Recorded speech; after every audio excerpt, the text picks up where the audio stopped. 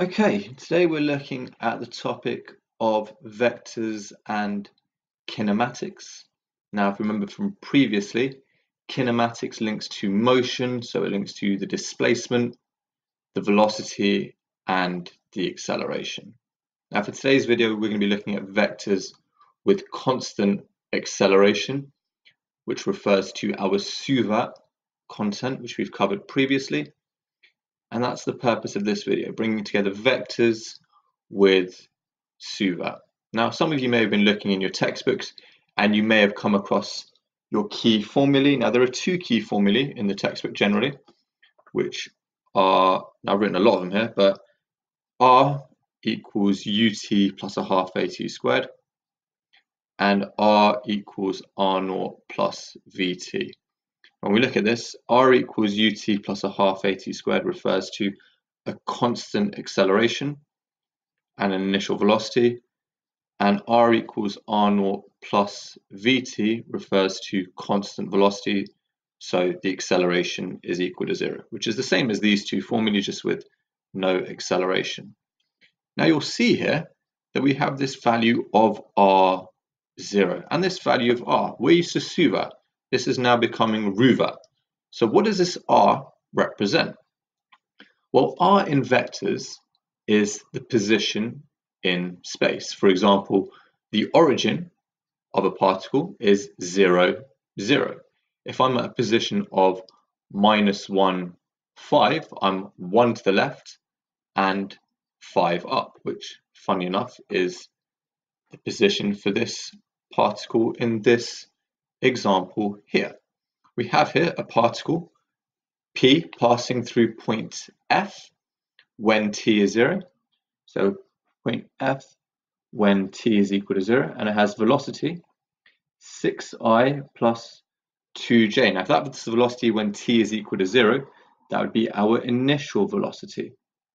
And it accelerates constantly, so we said constant acceleration of -I and -j, referring to ruvat, so this is our acceleration. And it says if point F has position vector -I plus 5j relative to a fixed origin, find the position vector of P when t is equal to 4. So what this is saying here is that point F is at -I plus 5j. That's the starting point of our particle P. Now, to approach any question in vectors, it's always important to draw a diagram so we can see what is actually happening in this case. And that's exactly what I've done over here. If we look at this scenario over here, here is our little diagram. We have our particle over here at -I plus 5j. It had an initial velocity of 6I plus 2j. And I've written this in column form because I think it's a little bit easier to follow. So it's 6 and 2. And it has an acceleration of -I minus j. So -1 and -1.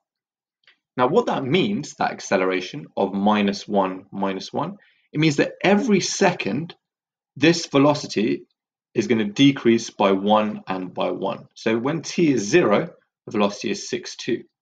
When t is 1, this decreases by 1 and this decreases by 1. So this would be 5, 1.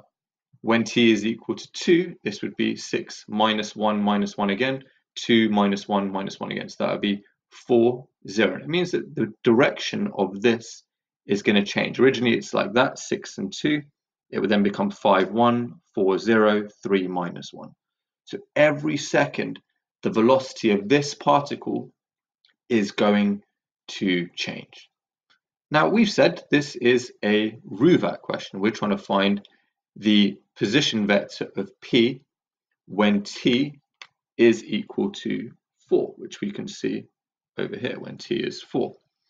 So we're going to be using here our formula for R equals ut plus a half at squared. Now, normally we'd be using S for the displacement, is ut plus a half at squared.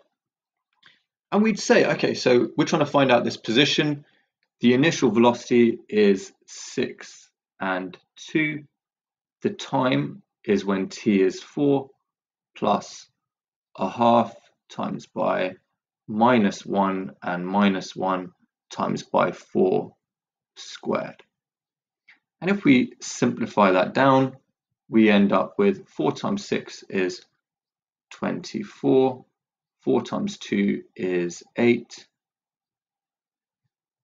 4 squared is 16, divided by 2, or half of that, is 8, and then multiplying that by the -1, the -1 gives you -8 and -8, which means that that has given us a value of 16 and 0.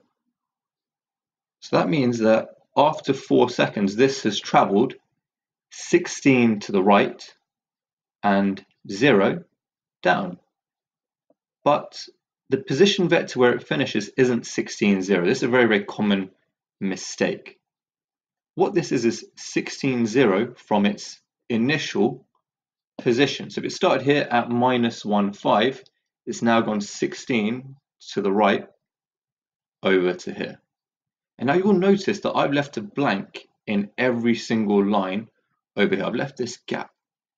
And what this is a combination of those two formulae which we first started with. R is our position vector, but the position vector of your location in space at the end depends on your initial position. It's all linked to the initial position. The initial position in this question was, we can see in our question, -1, 5, -1 and 5. So for this, I've had to go from here and add on -1, 5 at each point.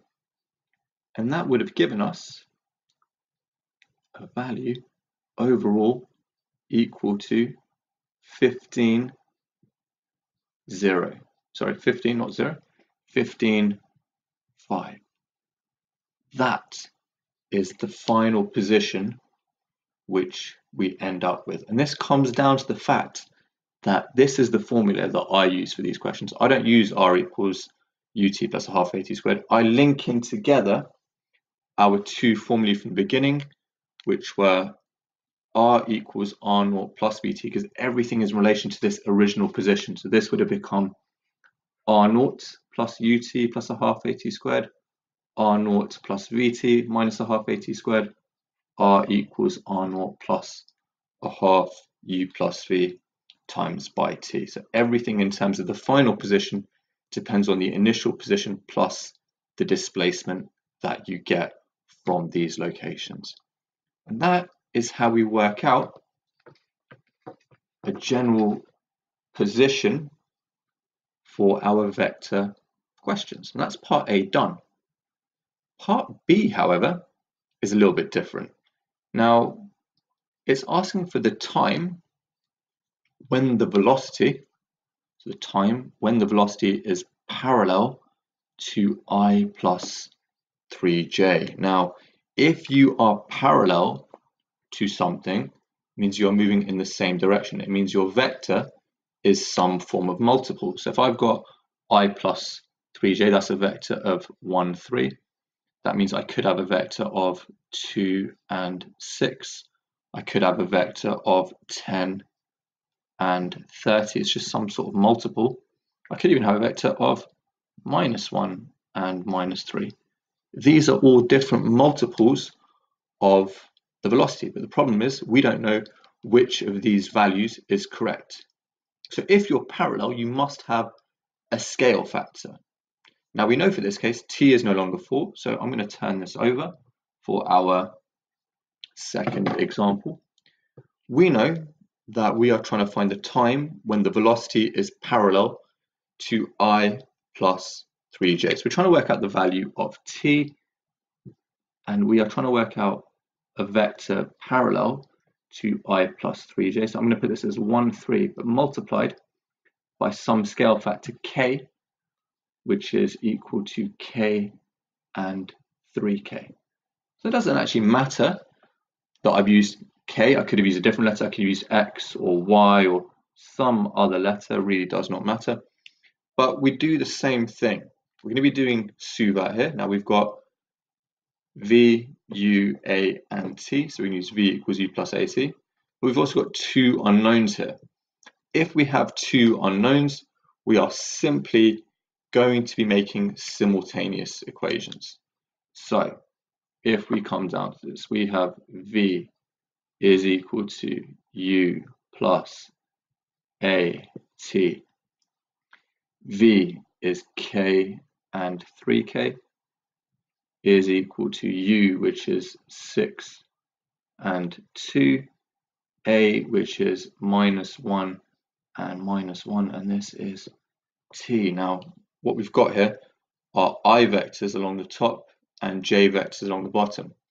With vectors, the I vectors only affect the I vectors and the J vectors only affect the J vectors. So I can create an equation here from each line. I could say K is equal to 6 minus T, and I could say 3K is equal to 2 minus T. If I now subtract those two equations, our minus T's are going to cancel out. So this is a simultaneous equation, and I'm going to subtract. When I subtract, K minus 3K is minus 2K. 6 minus 2 is 4. Therefore, K is equal to minus 2. That means, technically, our velocity would have been, if we had worked this out, K is minus 2, and minus 6. That is definitely a multiple of 1, 3. It's 1, 3 times by minus 2. But because it's a simultaneous equation, to work out the value of T, we simply substitute back in. If we substitute back in, I'm going to substitute back into this equation here, we can say that minus 2 is equal to 6 minus T. Therefore, T, we bring that to that side, is equal to 8 seconds. Let's check in the other one. 3 times minus 2 is minus 6. 2 minus 8 is minus 6. Both equations work. We have our value here for T. I hope that's made sense. If it hasn't, please comment below or feel free to let me know. Thank you.